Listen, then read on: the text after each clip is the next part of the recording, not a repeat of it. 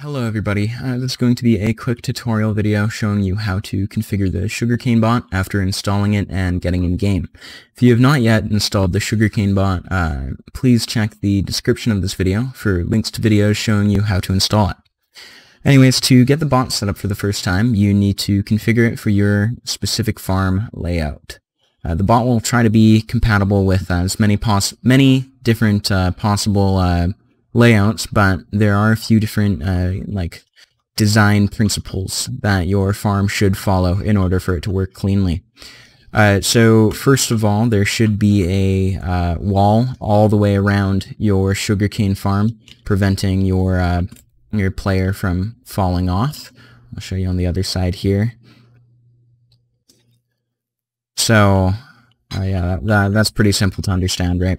You just need to make sure that your bot can't walk off into oblivion. Second, there should be full blocks over the water lanes, right? So either 1 block high or 2 block high. You shouldn't just use slabs that your player can walk over, you know what I mean? Yeah. There should also be a 1 block wide lane setting, or a 1 block lane at the end of the sugarcane rows.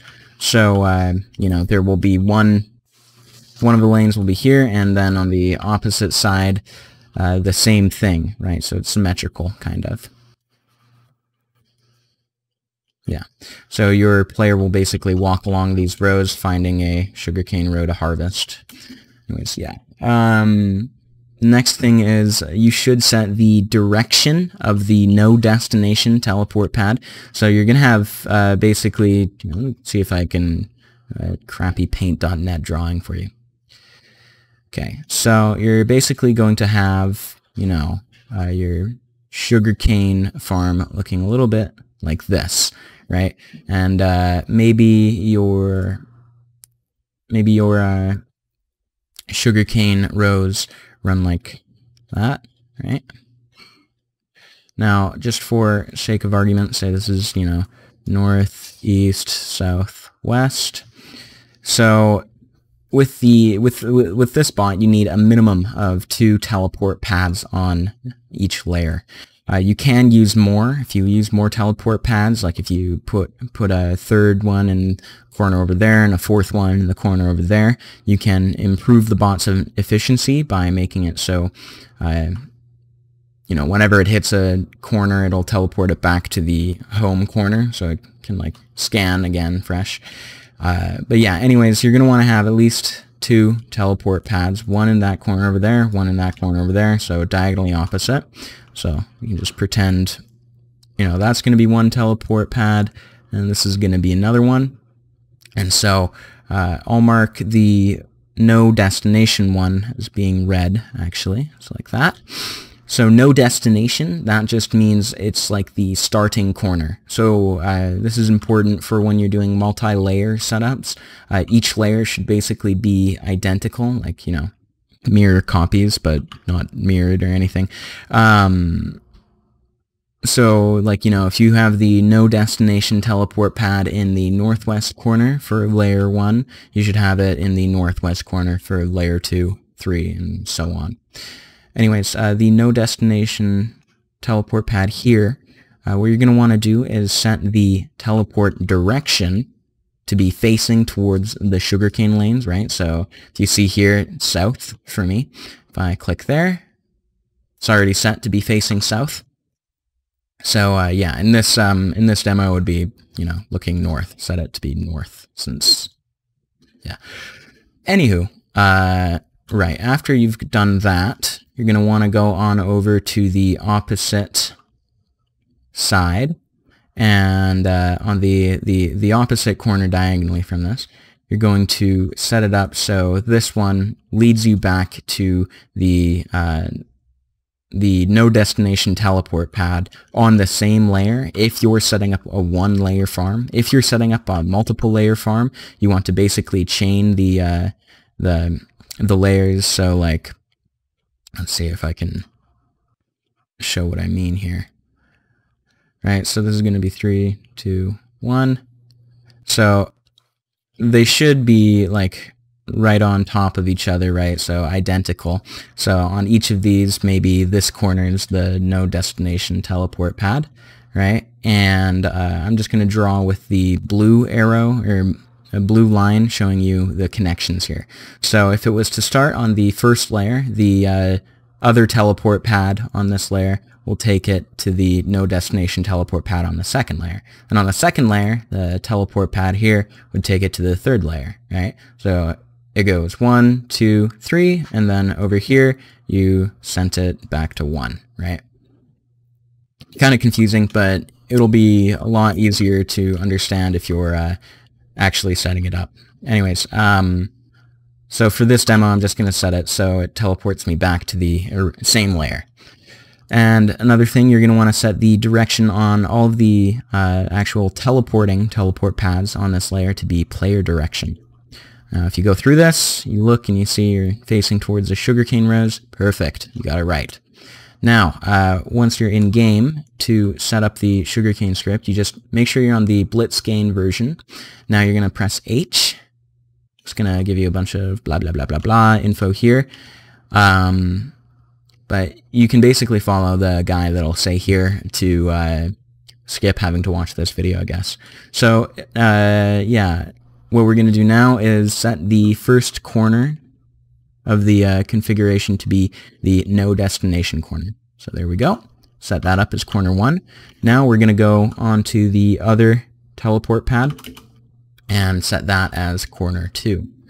One thing to note is you won't be able to walk on top of this teleport pad to like show it the coordinates for it.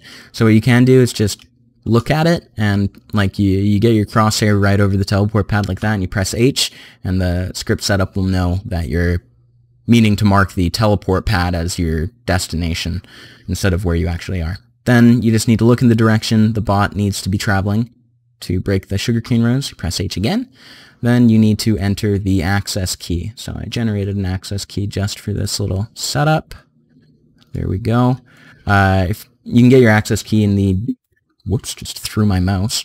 You can get your access key in the Discord DMs that you have with me or whoever set you up with the script. So you press H and you enter your access key just like that. It'll authenticate and it'll give you this config string. So this right here, this config string, you can copy it to your clipboard, save it somewhere, safe, you know, it doesn't matter.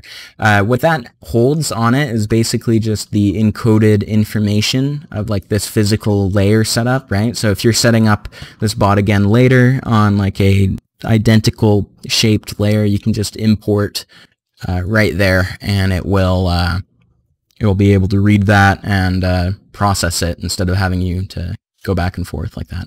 Anyways, once you've got that set up, you can literally just turn the bot on.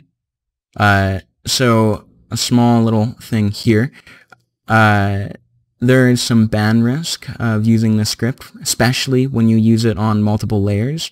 That's just, you know, that's scripting. You can't script at 0 risk pretty much ever. So this is just a little disclaimer. You can click yes, remember choice. Now you can see immediately the bot's going to turn on.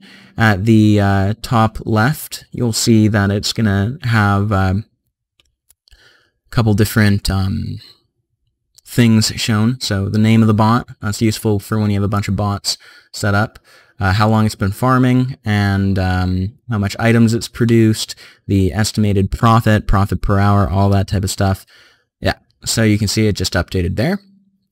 Now, you can see it's actually going to throw out that little stone brick I have because it detected it as being a crappy item. You can see here it's automatically shifting its harvesting angle when you're harvesting multiple rows at once, like instead of being on a single row.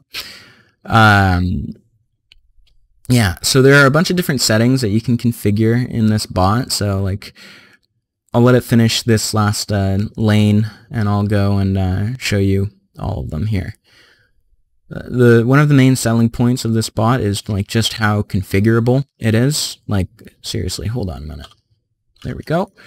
So here, I'll first of all, again, you can also use personal compactor with this bot. It works, you know, you don't have to even configure any changes in the bot. It'll instantly pick up and learn how to use it. But you can press F6 and you'll see a whole swack of options here. So there are a bunch of different things here. There's going to be a link in the description to the Sugarcane documentation guide where we'll have like a little bit of information on what each of these options do, which each of the sub options do. You might not have the anti-cheat measures option. This is like testing. It's just for developer stuff. But yeah, I'll give I might do another video in a second showing you all the different settings in this video. All the different settings in a different video, but there's just so many that I'm not going to have the time to show it in this one here. So yeah, that's how you set it up to work on a single layer of sugarcane. Now I'm just going to show you how to set it up to work with a second layer, right? So if you want to use 2 layers at once instead of 3, here's how you can do it. So we're on the second layer here. What I'm going to do is change the destination to be layer 1 start. Now I already have it set up down there so I can show you. But yeah, you can see these 2 layers are basically stacked right on top of each other. So they're identical top and bottom. So this one's called layer 2 start. This one's called layer 1 start. Again, you want to have both of them facing the direction towards the sugarcane. For me, it's going to be south. Now that I'm on this layer down here, what I can do is I'm just going to go to F6, configuration, layer corners, reconfigure. There we go, reset configuration. So first things first, what we're going to do is set the first corner down here to be the bottom layer, corner 1. So if I draw up another demo here, swap that over. So imagine, God, it's been a minute since I've had to draw a little demo like this, so bear with me. Oh, fuck. Right, so imagine there's 2 layers and they're like identical, right? Pretty crappy identical. So you can see this is why I've chosen programming instead of art as my choice for a career.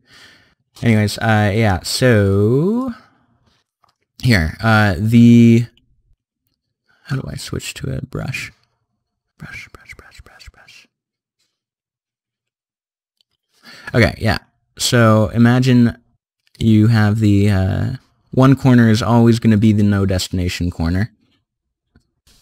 Same on all layers, right? And again, north, east, south, west, right? So if the sugarcane rows are running north to south, you want to have it so the no destination teleport pad is facing towards north. So direction would be north.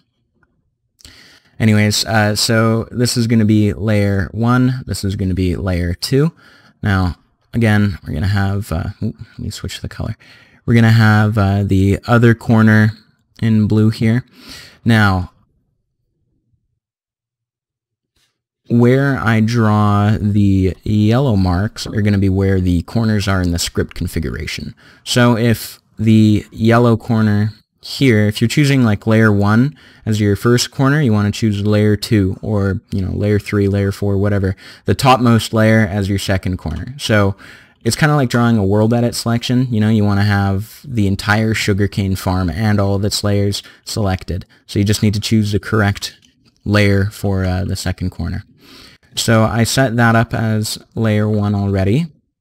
Now, I set that teleport pad over there as corner 1, layer 1, where you're going to be doing a 2-layer setup here. So we're going to set the other teleport pad on this layer to teleport you to layer 2 start. So if I go right down over here, layer 2 start, there you go. Now, instead of setting the other corner to be right there, you're going to go up and set it as the topmost layer, just like that. And now you, again, look in the correct direction, paste your access key in, just like that, and it'll pump out another configuration string. There you go. So now the bot's configured to work on both layers here. And you can see if I turn the bot on, like that, it'll work on the bottom layer.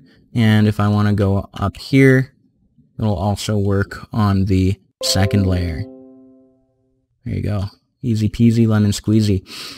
I'll just quickly show you what it'll look like or what it does when it teleports from one layer to another.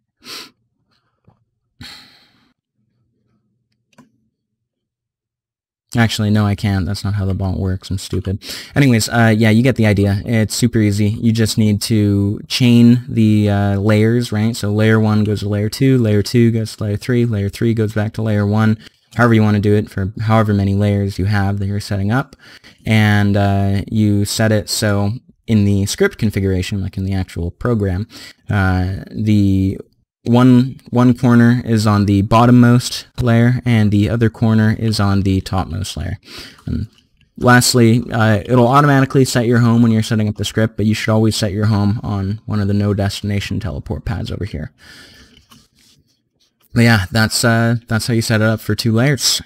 If you check the description of this video, there might be another video showing you what all the different settings do for the sugarcane script.